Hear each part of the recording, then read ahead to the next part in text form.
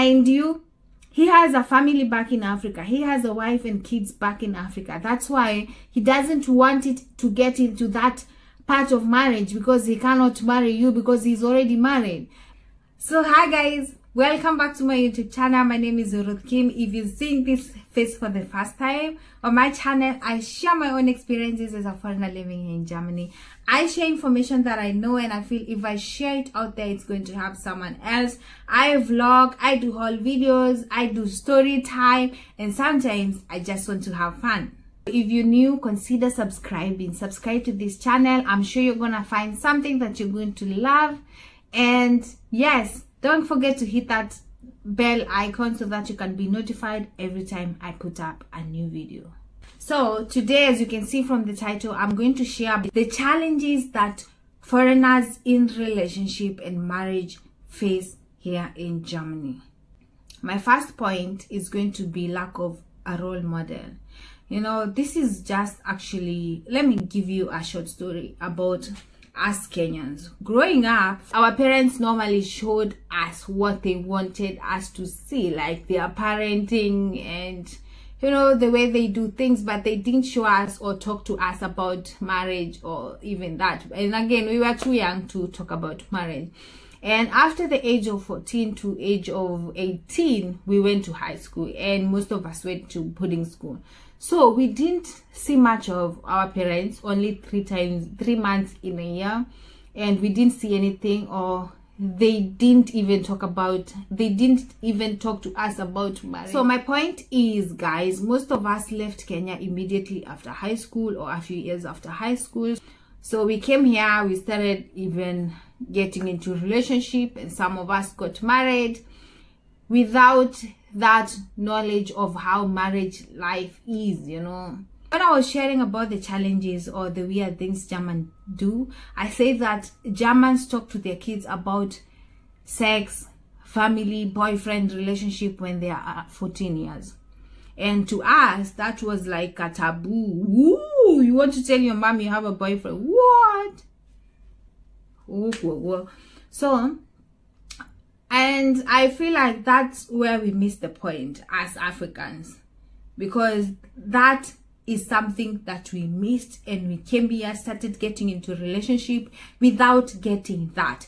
But guys, in Africa or in Kenya, when you say, or when you are at the right age, you tell your parents you want to get married, they sit you down, they take you to a rotaro. Rotaro is where people are going to advise you about marriage, how you're supposed to treat your husband, how you're supposed to behave in marriage, how to be submissive if you're a woman, and the guy is going also to go through the same process. But when you say, or you're ready to get married, before that, nobody's going to talk to you about that. So that's one thing that we missed out big time, and that's one of the biggest challenge that we go through here, because we do things the way we think they're right. My second point is lack of parental support. Guys, especially if you're married, you are starting a family, and you know, sometimes we need help. Not help from friends, but help from your parents. But because they are miles and thousands, and because they are 1,000 miles away, they can't come into hand. So you just have to do it on yourself. But the good thing with Germany is that you have the right of a midwife who comes to your place, or who comes to your house after delivery, and she's going to take you through until you have it in mind, or until you get it how to do it. The third point is peer pressure, and leave alone the one we know from friends. Guys, nowadays, because of point number one, you don't have that specific person you can talk to, because you don't have a role model. You don't have that specific person you can ask advice from. So what do? We go ahead, post on social media, and ask for a marital advice, or for a very critical advice on social media. And we all know that on social media, we have all types of love doctor. We have all type of, you know, those people who know everything better than you, or they do things better than you. So you're going to get 1,000 type of advices, and most of them are going to tell you things that are not going to work into your marriage or into your relationship, because what works for me might not work for you. You know, we are different. We are totally different, and there's nothing like saying that because mine is working like this, yours is going to work like. And the only advice I can give you is what works for me. So if you're asking for advices there on social media, don't expect whatever they tell you to work for you. So the next challenge, guys, the next one, which is not very funny, is people loving for the wrong reason or getting into the relationship for the wrong reasons. You know, when you're in a relationship with someone, you expect them that they are with you because they love you, and you guys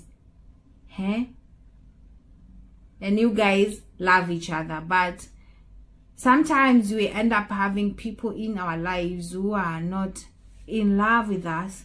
They are with us because they have other intentions, or they want something from us. If you're from Germany, you know, guys, what I mean. Yeah, let me start by saying that you have people who are going to be with you because they want papers. They want to stay here in Germany.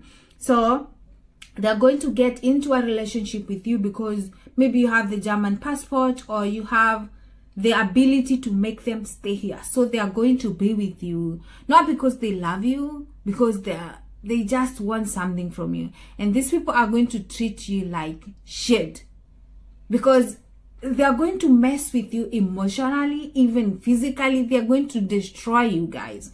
And these are the type of people that makes marriages and relationship here in Germany terrible. I'm not saying that you're not supposed to love someone who does not have papers, but guys, if you're looking for papers, if you're looking for someone to settle down with, please look for that someone you can love, unaeza penda, you can try and build something with. Don't just pick anybody because they have papers and they're going to make you, you know, stay here. So you just bump into them, be in a relationship, force yourself to be there, force yourself to sleep with them.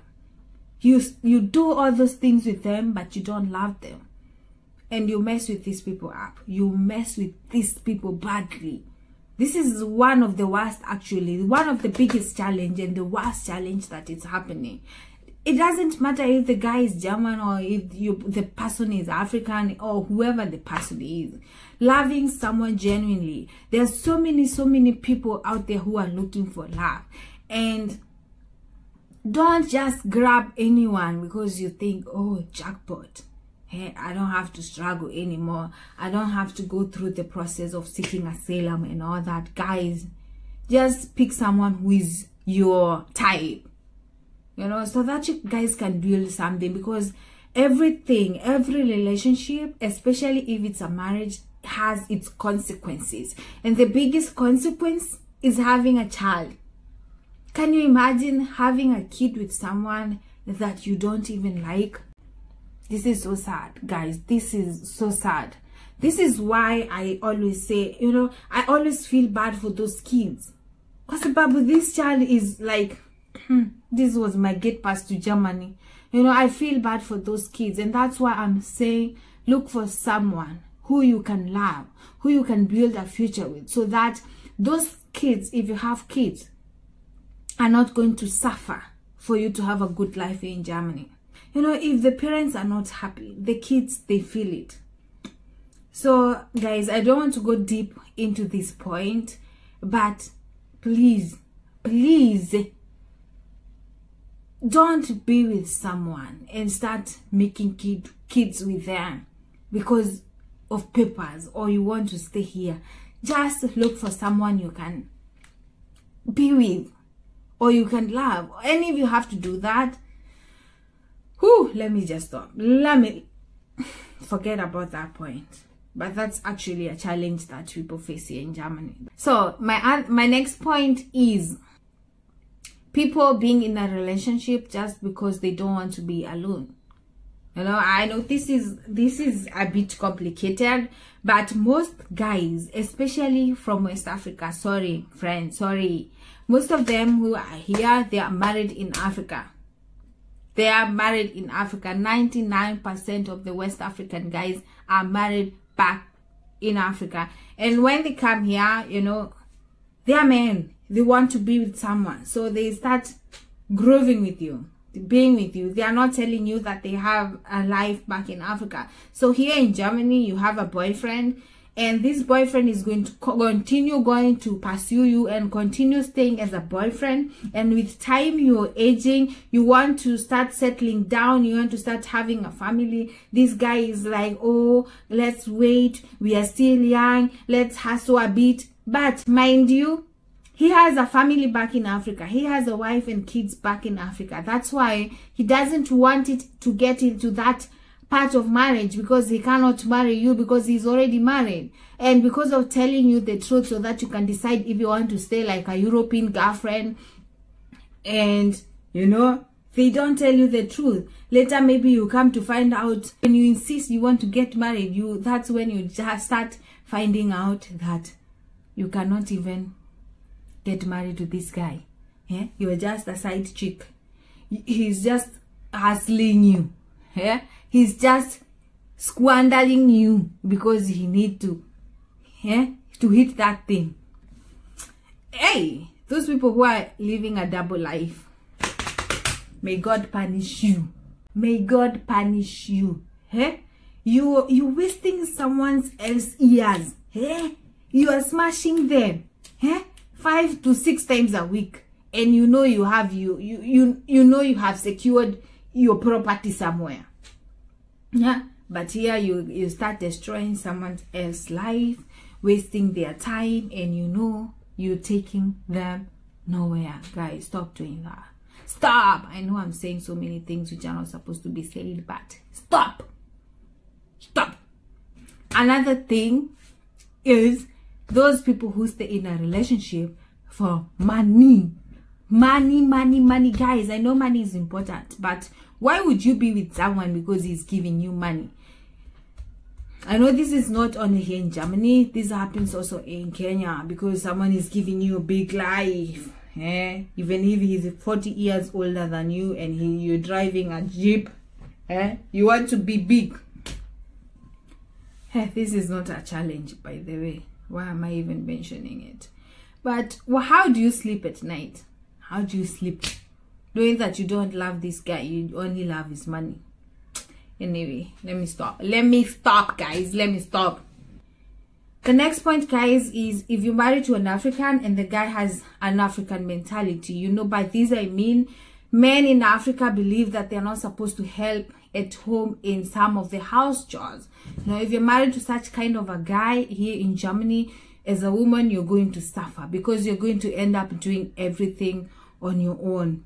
And unless the African guy is a millionaire, then it's possible, because you can be able to hire a nanny come and look after your kids. You can be able to hire like someone to come and clean up your house. Then you don't need his help. But if he is a typical African living like a normal family life, then he has to help in the house, because you guys have to help each other and be somewhere in the middle. Okay. The next point is having different future goals.